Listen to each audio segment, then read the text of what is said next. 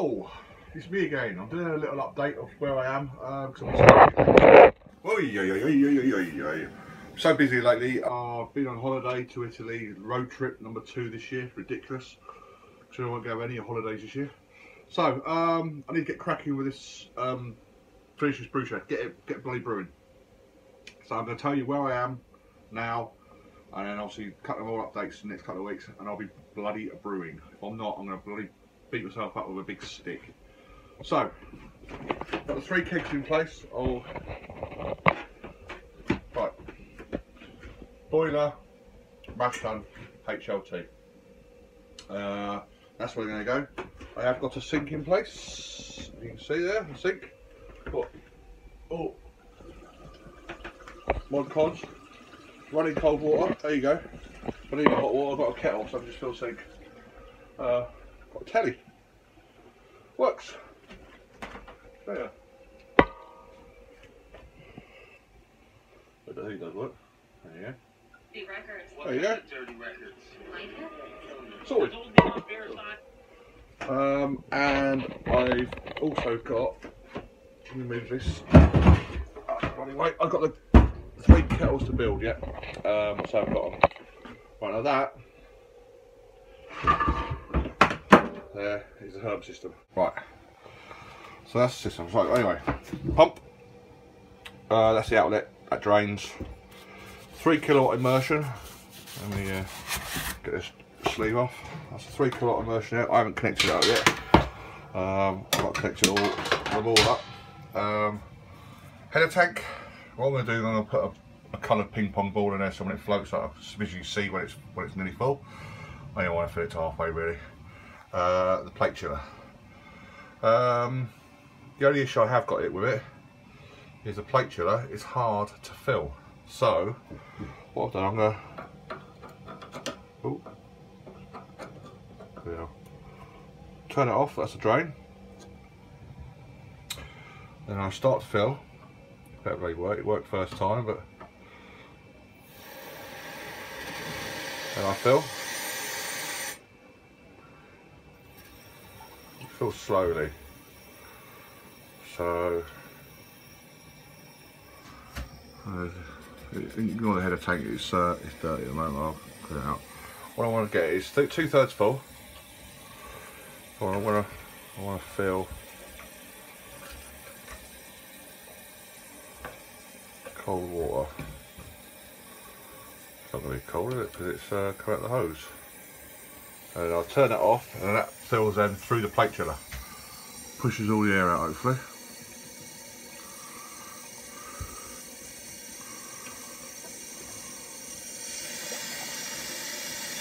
There we go, there's the air coming out of the plate chiller now.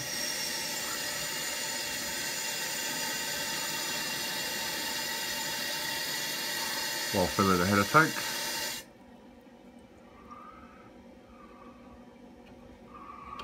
It's completely open. Excuse me, big learning curve this. Right, in theory,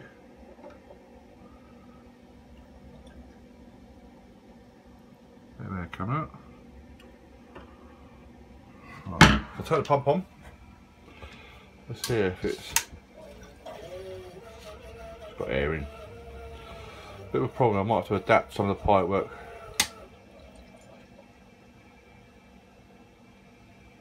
Let me drain it a little bit and I know to what level it's full.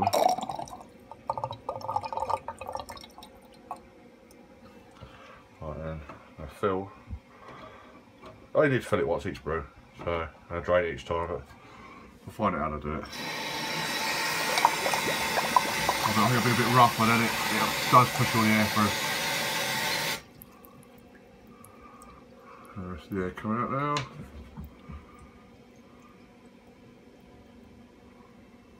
Let's see if that's full.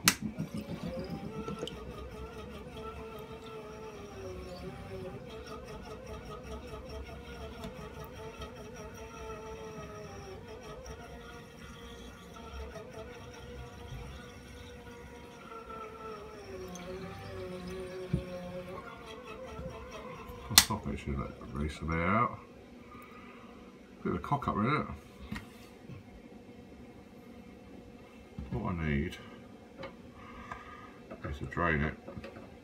This is a total farce. See that? Bloody amateur I am. Bloody amateur. Right, if I turn that valve off, turn it off, that should force, that's an idea, the air out of the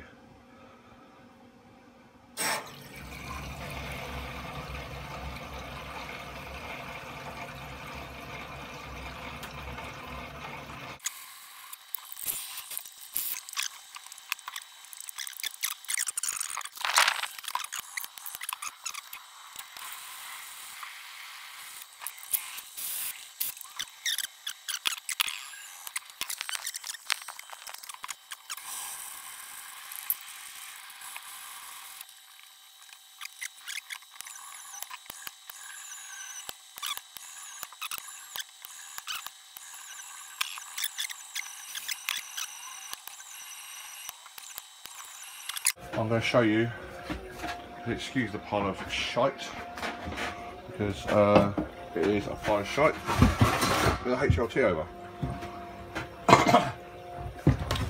Water solenoid. It's a bit of a fucking stupid thing, I know, but you know what, water solenoid. Water solenoid is £2.70 on bloody eBay. It took about a month to come from China. A valve is about £5, so half the price. But you know what, let's just do that. So, got a water solenoid coming out into a spout, and then got a button there. There we go.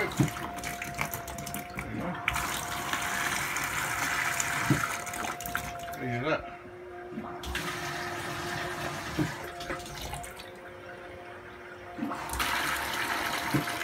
Look at that. Good, isn't it? that's the height of laziness. That is the friggin' height of laziness. The PID's flashing away. I've got to connect the temperature sensors up. All the wiring's around, so as soon as the temperature sensors connected up, and then I'm going to auto tune them. Let's see how this is doing. All this fandangle bloody gadgetry.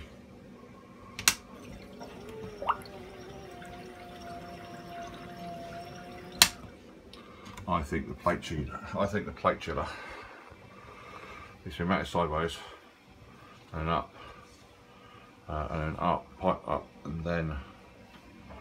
I think that pipe's the problem. That pipe there.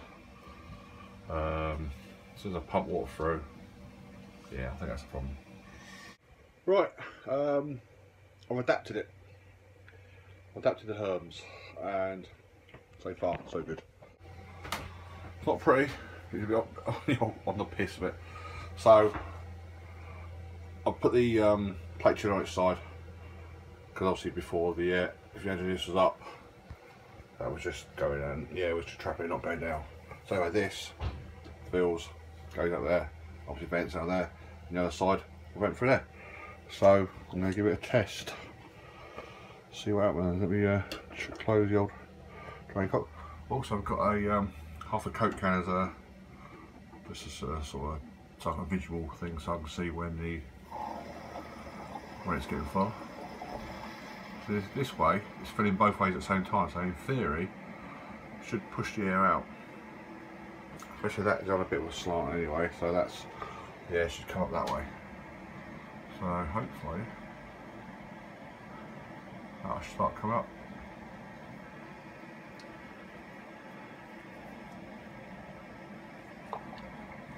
There we go. So I think there we go. So if I fill it, it's good that my visual thing. So turn on and see what happens.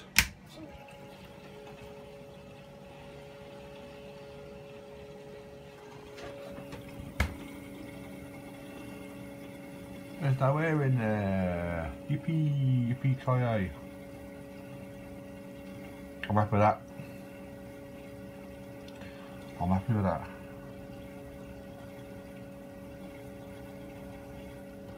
It's not pretty, I might have to shorten that tube. But then again, it's not a nice angle, so the air will go up like that. I've put this in as well, just so I can control the flow. I thought that I'll actually control the actual flow of the thing. I've got that ball valve there, but I don't think that'd be very accurate, so, or very, yeah, so this way I can just slow it down.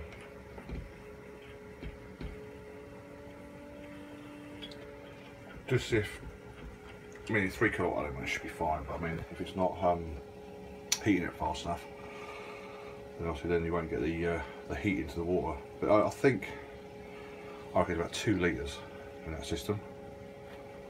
So instead of like a coil in a keg, you got heat 20 litres. More responsive, I would say. And the thermocouple will be in the mash tun for this, the PID, and then yeah, that's it. So literally control it from the mash tun. Fingers crossed, eh? That's working fine. Nice and quiet. Drain it down. Your Coke can will empty. Drain down the system each time. And obviously I can, if I do want to clean it, I can stick some sort of caustic down there or anything like that. Put it in and then fill it. And also then run it around and drain it again. So there could be a small tail here. This is going to be the inlet for the Herms. Obviously, so then, yeah, there won't be any air in the system. So I'm going to put a small tail there, and the return. So I'm going to want it returning into the mash tun. So I might just put it upright. I might actually put a swivel, so then I can do it to the boil kettle and cool it as well. Hey, nah. No, I just want I want a disconnect. Anyway, so that's that. So, one other thing I was concerned about, plate chiller, was obviously getting any particles in it. That was a major problem, really. I don't want any particles in the actual plate chiller. So, I acquired, off eBay, a witch's hat. But, I mean, you can see how fine that mesh is. I don't go that far enough, but anyway, that is very fine. It's stainless steel, it's food grade, it's obviously it's used, it's backed up with a stainless mesh. So what I'm thinking, in the mash tun, the top, I don't know, 10 inches, I'll take this to my mate, I'll get him to weld a plate on the bottom of it, cut it off, weld a plate on the bottom, and also use the rest of it in some way in the boil kettle. So won't get any sort of any proteins or anything like that, or even hops into the thing. So I don't want anything in there. Obviously you can backflush it, but I mean it's only a crappy old thing, so you know, we'll see what happens. But yeah, so this is my filter.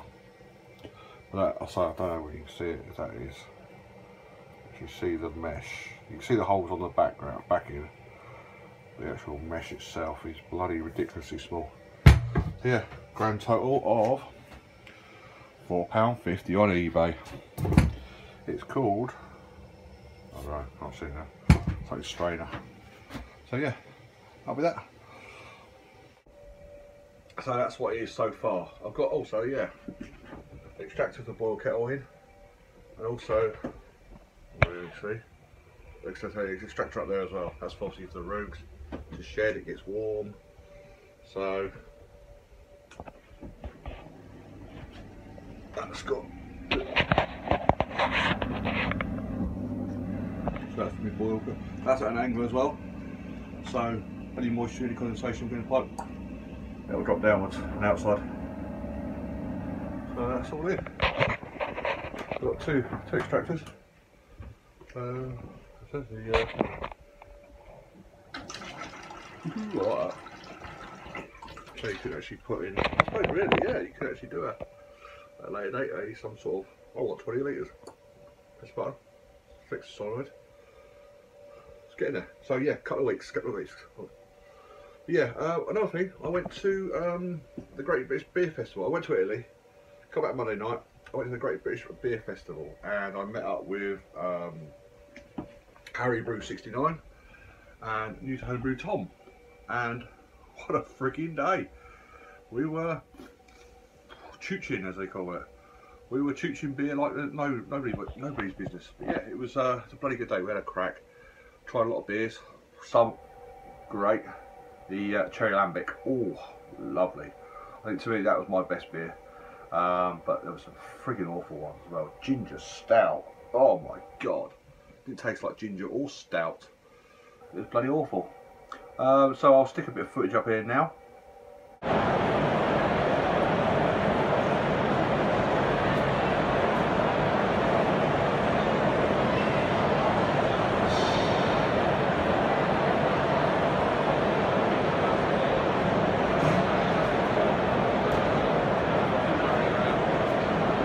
Jump, eh? I hope so. Don't jump! Don't jump! Your round. That's your round. Fuck it. It's your round. Don't jump yet. You fucking jumped, son. Fucking landing prices. Yeah. See that Japanese man? £6 a burger. Don't jump. Jump some. Jump, son. Got grey gear.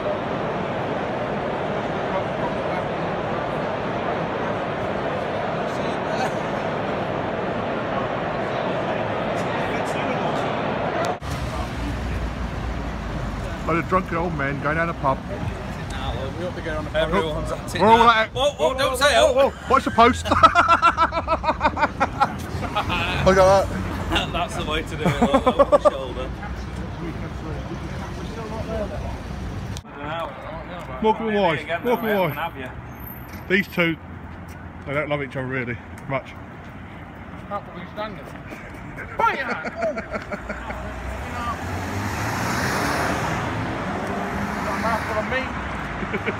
That's not first time, mate.